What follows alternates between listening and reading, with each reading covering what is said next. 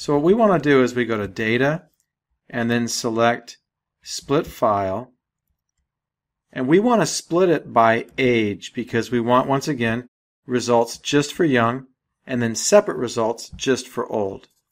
So we select age and then select the Compare Groups option.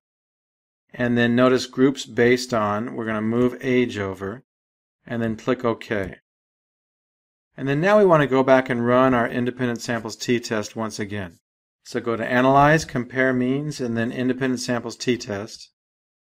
And everything looks good here. We have our satisfaction with life as our test variable, and SES is still our grouping variable. So click OK. And then notice what we have here now. If you look at our group statistics table, notice how we have a separate row for young. We have 5 in low SES and 5 in high SES. Then we have a separate row for old with the same thing here, 5 each in low and high SES respectively. And then here, under Independent Samples Test, we have two different results. We have a result for young, and notice that was significant. It was less than 0.05. Then we have a result for old, and that was not significant. It was greater than 0.05. So SPSS actually has run two separate t-tests, one for young and then one for old. So that did just what we wanted it to. It ran two separate t-tests instead of one overall t-test as we saw above here. And this often comes in handy. Like one application where this would come into play is when we're looking at an interaction effect and in a two-way ANOVA, for example, and we want to test simple effects tests. One thing with the split file command that you have to watch out for is if you don't turn it off and you continue to do other analyses, the split will remain in effect the entire time until either SPSS is shut down or you turn it off. And notice here, first of all, if you go down to the corner of the window, see where it says split by age? That's telling us that the file is currently split and it's split by age.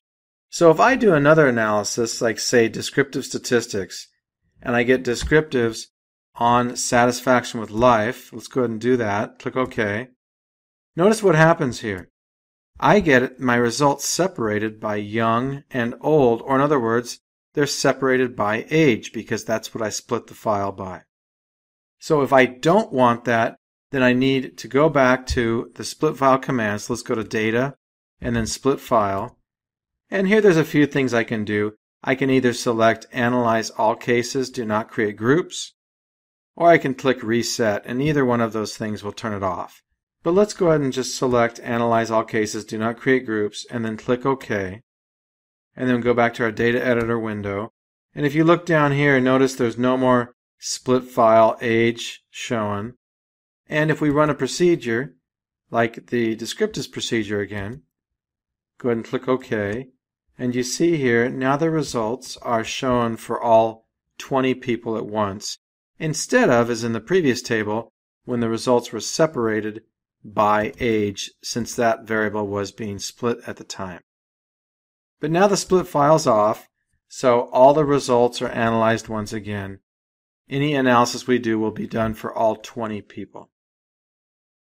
Okay, this concludes the video on the split file command in SPSS. Thanks for watching.